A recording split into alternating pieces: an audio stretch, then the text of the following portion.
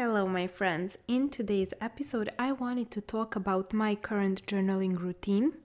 For all of you guys that have been following me for years now, you know that I've been journaling since age 5 every day, and that I have hundreds of notebooks saved in my apartment with all the other journals since I was a little girl until today. I think this journaling practice, is something that really made my life improved, if not saved my life when I was very, very in a bad place, more health-wise, mentally, energetically, when I was moody and depressed and sad and lonely.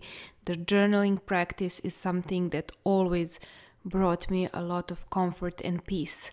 Even, of course, it didn't solve my problems because, I wish journal could do that, but it helped me come to peace with myself and with the circumstances of life that were too hard for me at that time to bear. So I changed my journaling practice. I usually do it in the morning and in the evening. Sometimes I do it more, sometimes I do it once a day only, but I never skip it. And the routine changes. Sometimes I do morning pages, but sometimes I answer some questions. I find these questions everywhere. Whenever I'm listening to podcasts or reading books where something triggers me, I write it down and I come up with questions that help me to dig deeper into my brain. I'm really interested in finding out if you guys are doing journaling or not. Write me an email. I would really like to know, what is your journaling practice? Currently, what I've been doing during this corona situation and staying at home, what helps me actually get better, because during the work days I'm really great, but on weekends and on Sundays I get very sad. And this journaling practice has helped me a lot during this time. So here are the questions that I've been answering every day since the 1st of April this year. First question is, what am I grateful for today? This is what I do when I wake up. Second, what would I like most today to happen? Third question, which friend will I call today to see how they are doing and feeling and if I can help? Fourth question, which person that I don't know can I support today? And by this question I mean literally anyone. Like if I like somebody's Instagram profile, somebody's YouTube channel, somebody's blog post, who can I support that is not like a multi-million-dollar person, that already has success and support? I usually choose to support somebody who is struggling at the moment. Not struggling like in a bad place, but hustling for their business or their dreams. So this is a very important question, and it brings me a lot of joy to do that. Actually, the most joy that brings me is calling my friend and then supporting a person that I don't know. And then the last question is, what can I eat and drink today that will make me feel good? Because usually when it's weekend, then I can't go out of the home and I feel very moody and tired because it's total opposite of my usual routine. On usual weekends, I walk for 4 or 5 hours a day, and I really love walking. Even when it's normal day, during the week, I walk at least 2 or 3 hours every day. Walking for me is like cleaning the mind. It's like processing thoughts, coming up with ideas. For me, walking is maybe one of the most important parts of my day after gym. So this, for me, when I can't do that, I feel like I'm missing a very major thing in my day. So these questions helped me out a lot, and if you want me, I'll repeat them so you can write them down and you can also listen to this again. First question, what am I grateful for today? Second question, what would I like to happen today most? Or what is my biggest desire today? Third, which friend do I get to call today to see how they're doing and how can I help? And which person that I don't know can I support today? And what do I wish to eat and drink to feel better? As I said, if I don't plan to eat or drink something good, I could literally live on chicken McNuggets and Haribo gummy bears. Like, I'm not even kidding. One day I only ate that for the whole day and I couldn't sleep because my stomach was like, what did you do to me? So I hope these questions helped you out. And also, if you speak Serbian, I have 3 journals that I 2 of them I'm no longer selling, so you can get them as gift for free. First of the journals was launched last year. It was called Unstoppable because that is the name that girls from my community in Serbia gave me. And this journal has been in plan for like over 2 years. It's crazy.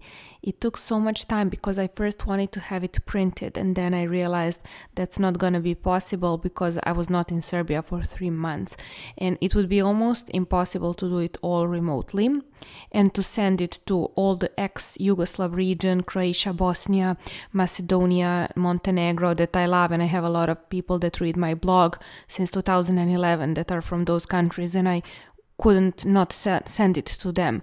And then I couldn't send it because the customs and all of the stuff, it's so complicated in my country, in Serbia. So I decided to put it online, and that journal is for people that are journaling for the first time in their life. And it actually, the idea for the journal was a gift that I made for a very special person in my life. And it was with 21 questions to get them into a habit of writing a journal.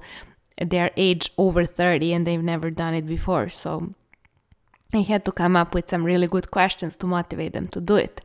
And that was my first journal. As I said, it's called Unstoppable.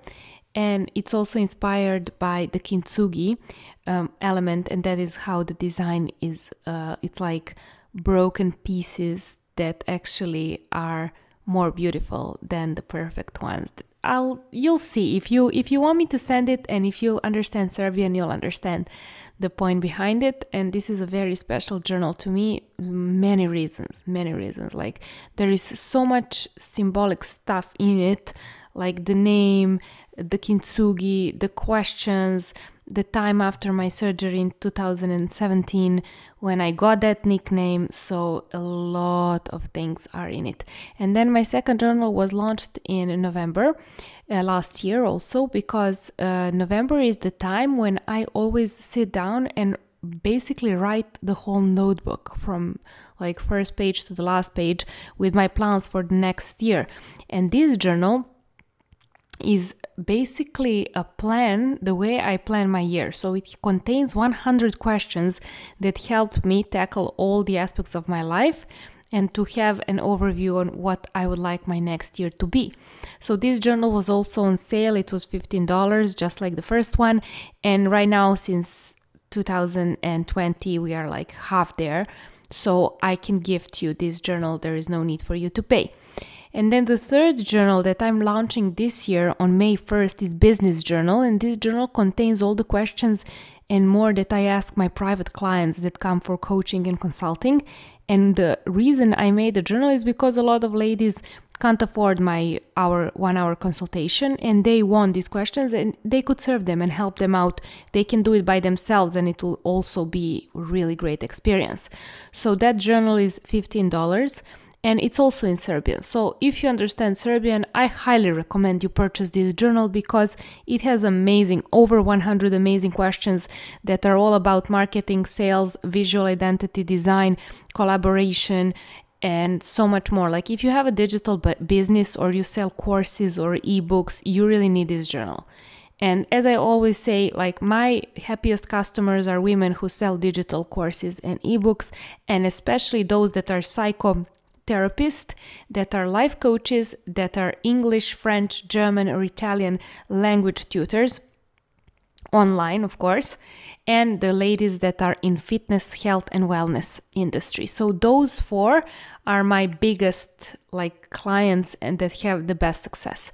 So if you're one of those 4, either you're in psychologist, or you're a life coach, or you are in the linguistic business, or you're in fitness, wellness, and health, let me know, and I can tell you literally if this journal is for you. So I really hope you enjoyed today's episode, and if you want me to send you those free journals, the first one and the second one, and if you speak Serbian, let me know. If you don't speak Serbian, I can gift you my free branding ebook that can help you rebrand yourself, because I believe every summer is a great opportunity to completely rebrand your look and your closet and also your digital space. So whatever you would like me to gift you, shoot me an email and I'll be happy to help.